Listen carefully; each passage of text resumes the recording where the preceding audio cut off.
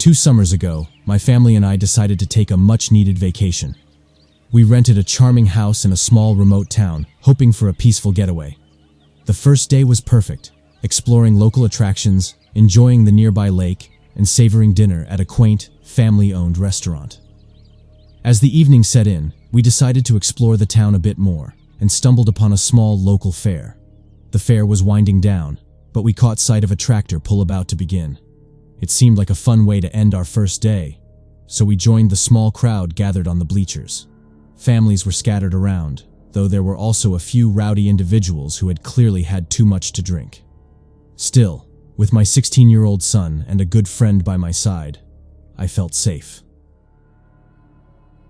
We decided to leave before the event ended and made our way back to the vacation rental. I noticed a car pulling out from the fairground behind us as we drove off. It followed us down the narrow, winding roads leading away from the town. At first, I didn't think much of it. Maybe they were tourists like us, staying in one of the vacation homes nearby. But as the miles passed, the car remained right on our tail, even as we turned onto increasingly desolate roads. The sun had set by now, and darkness blanketed the countryside. I began to feel uneasy. The car wasn't just following us, it was tailgating, staying uncomfortably close no matter how fast or slow I drove.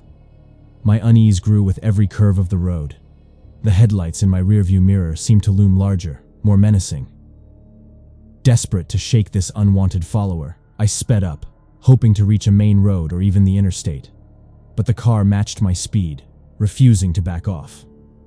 My friend, sitting in the passenger seat, suggested we stop at the next gas station, but I knew the nearest one was miles away. I didn't want to risk pulling over on this isolated road with my son in the back seat. As we finally approached the interstate, I hoped that the car would peel off, that this unnerving chase was just a strange coincidence. But the car followed us onto the interstate, still right on my bumper. I felt a wave of fear wash over me. What did this person want? Why were they so intent on keeping up with us? I sped up, but the car stayed with us, its headlights a constant, glaring presence in the rearview mirror. The interstate was eerily quiet, and my heart raced as I realized we were virtually alone on this stretch of road. My friend clenched his fists, ready to confront whoever was behind us if it came to that, but I wasn't willing to take that risk, not with my son in the car. In a desperate attempt to signal that we were not to be messed with, I honked the horn repeatedly.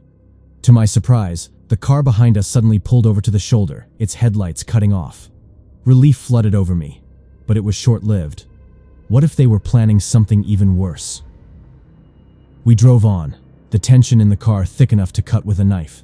After what felt like an eternity, we began to see other cars on the road, and for a moment, I allowed myself to believe we were in the clear. But then, out of nowhere, the headlights of that same car flared back on, right beside us. I gasped. It had been following us the whole time, its lights off, lurking in the darkness, waiting for the perfect moment to strike. This time, the driver was more aggressive, swerving towards us, trying to push us off the road. I pushed the accelerator to the floor, racing towards the faint lights of a distant truck. The truck driver, sensing something was wrong, swerved into the fast lane, cutting off the pursuing car and giving us a chance to escape. We took the opportunity and sped away, eventually pulling into a well-lit gas station where a police officer was stationed.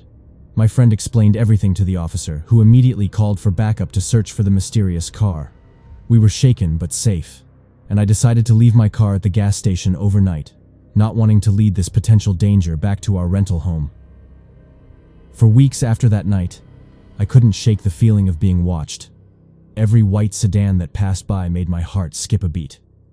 But the most unsettling thought of all was that this small, quiet town, where we had hoped to find peace, was home to one of the largest mental health asylums in the Midwest.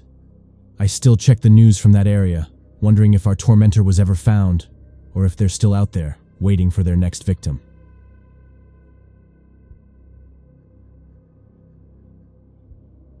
Enjoying the content?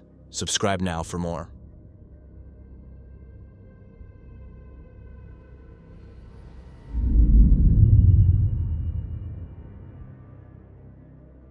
As my wife and I set out for our long-awaited vacation, the excitement was palpable. We'd rented a cozy cottage by a serene lake, nestled deep within the mountains, a perfect escape from the city's hustle. The road ahead was one we'd never traveled, a winding path through the heart of the countryside. "It's beautiful out here," Carol remarked, her eyes reflecting the vibrant hues of early autumn. Leaves of crimson and gold fluttered past our windows, and the sky was a flawless shade of robin's egg blue. We had a picnic basket in the back seat and plans to spend our first evening watching the sunset over the water. As we drove along the unfamiliar route, a toll booth suddenly loomed ahead. It was an odd sight, a solitary structure in the middle of nowhere. "Did the rental company mention a toll road?" I asked, rummaging through the cup holder for change. "I don't think so," Carol replied, checking her purse. Between us, we managed to scrounge up only 35 cents. The toll was 50 cents. "Must be a small maintenance fee for the road," I mused. "But we're short on change." We'd recently emptied our coin jar to help fund the trip, forgetting to set aside coins for situations like this. "Maybe we can go around," Carol suggested, nodding toward the narrow shoulder. The booth was unmanned, and the wooden barrier didn't look particularly sturdy. I hesitated, but then shrugged. "I suppose it won't hurt just this once." Carefully, I steered the car onto the soft shoulder, maneuvering around the barrier. As we passed, I felt a slight twinge at the back of my neck, a fleeting sense of unease that I quickly dismissed. We shared a laugh over our minor act of rebellion, the toll booth disappearing behind us. The road stretched on, and the scenery grew even more picturesque. Carol leaned her head out the window, her hair catching the breeze. "The trees look almost too perfect, don't they?" she remarked. I glanced around and noticed what she meant. The foliage seemed unusually vibrant, the colors almost too vivid, like a high-definition photograph. After about 30 minutes, we approached another toll booth identical to the first. "That's strange," I muttered. "Why would there be another one?" "Maybe it's for different sections of the road," Carol suggested, though uncertainty tinged her voice. We searched again for change but came up empty-handed. Deciding to repeat our earlier tactic, I navigated around the barrier once more. This time, the uneasy feeling lingered a bit longer. "I have a weird feeling about this," Carol admitted as we continued down the road. The trees now seemed almost surreal, their colors intensifying to unnatural shades. The leaves looked glossy, almost artificial, and the sky had taken on a peculiar hue. "It's probably just the mountain air messing with our senses," I said, trying to sound convincing. But deep down, I shared her unease. Another 30 minutes passed, and to our disbelief, a third toll booth appeared ahead, identical in every way to the previous two. "This can't be right," I whispered, a knot forming in my stomach. Before I could respond, the car sputtered, and the engine died. I tried the ignition, but it refused to start. "What's going on?" I muttered, frustration giving way to fear. The road behind us was empty, and our phones had lost signal miles back. As I contemplated our next move, a movement caught my eye. The door of the toll booth was slowly opening. Emerging from the booth was a figure that sent a chill down my spine. It was humanoid but disturbingly distorted, its limbs too long, its head too small, and its skin stretched taut like wax over bone.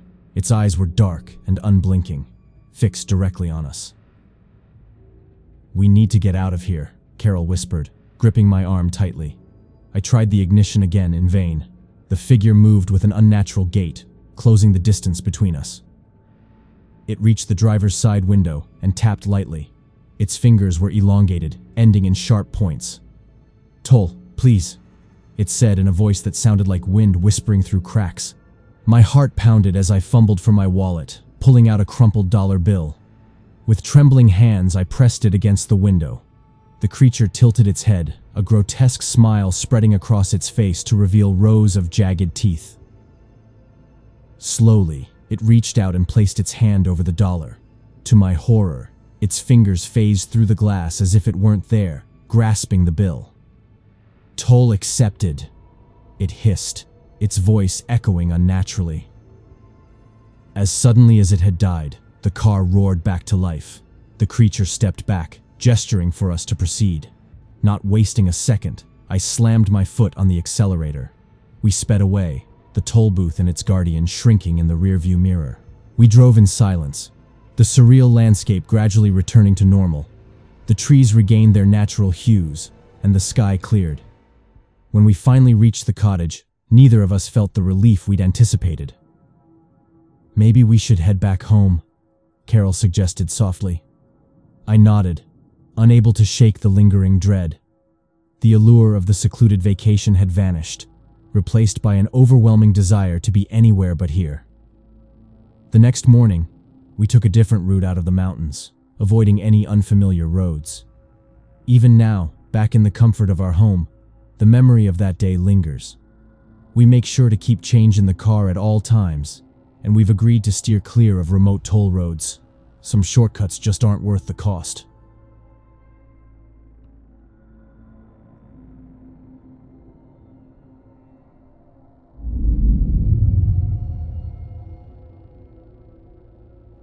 My family and I decided to move from our old apartment in Chicago to the quiet countryside of North Carolina. According to my parents, life was much simpler there. They had grown tired of the city's hustle and bustle, and, as they got older, became more attached to the peacefulness of the rural landscape. At the time, the cost of plane tickets was incredibly high, and we didn't have much money to spare. Because of this, my parents decided that we would drive from Illinois all the way to North Carolina. It was a long drive, but considering the number of road trips we had taken over the years, it was definitely doable. Anyway, we packed everything up and began the 12-hour drive to Asheville, about 2 hours outside of Charlotte. It was a long journey, but we were about halfway through and weren't about to give up. If I remember correctly, we were driving on a road somewhere in Virginia or Maryland that stretched across the state. It was around 2 a.m. when I woke up, feeling the car slowly coming to a stop. As I awoke, I asked my dad why we had stopped, and that's when I noticed what appeared to be a person lying in the middle of the road. Right then, I realized it was a woman, maybe in her late 30s, with brown hair and wearing a jacket. At this point, my parents were confused and worried. My dad told us to stay in the car as he began to get out. With my dad being ex-law enforcement, his instinct was to help the person in need or prepare for the worst. My mom and I watched as my dad approached the woman still lying face down on the pavement. When he turned her over, he immediately stepped back. It was a bit hard to see, but we could tell my dad started panicking and ran back to the car, where he quickly drove off. I only managed to take a brief glance at her as we sped by, and what I saw made me understand why my dad was so scared. The only way I could describe her face was that it looked distorted, her eyes bulging, her jaw misaligned, and her right arm twisted behind her. It was a scene where I didn't think any human was even capable of doing this to someone. The only thing my dad saw that could possibly give an explanation was a red circle spray painted on the road beside her.